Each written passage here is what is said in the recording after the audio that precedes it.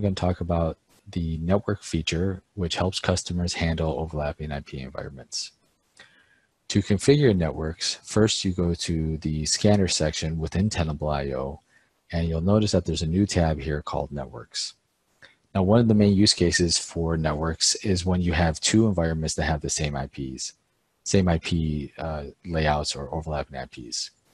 That often happens when you have, let's say, a retailer with multiple stores in different locations that are all configured the same way.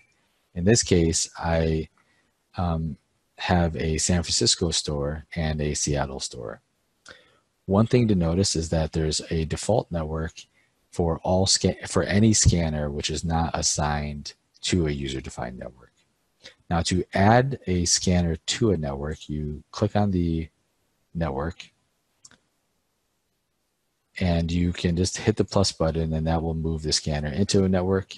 And if you click on the X here, it will move the scanner out. Now, in this case, I've added the Seattle scanners to my Seattle network. That's all you have to do to configure networks. Now, when you configure a scan job, the scanner selected as part of that scan job defines the network property that will be applied to every single asset discovered by this scan. Now, I've already run this scan, but when I go to the asset workbench, you can see here that I have 6 total assets, but really these are only 3 of these are duplicated. And the reason they're duplicated is because some of these are part of the San Francisco network and some of these are part of the Seattle network.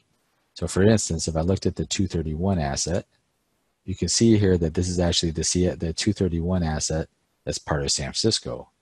However, if I looked at the second 231 asset, you can see that this is actually part of the Seattle network.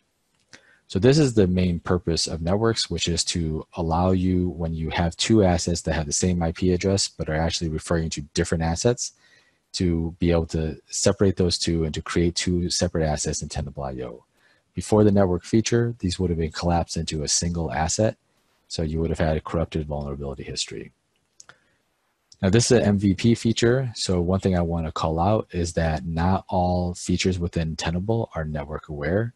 Some of those that are not network aware include access groups, dashboards, and recast.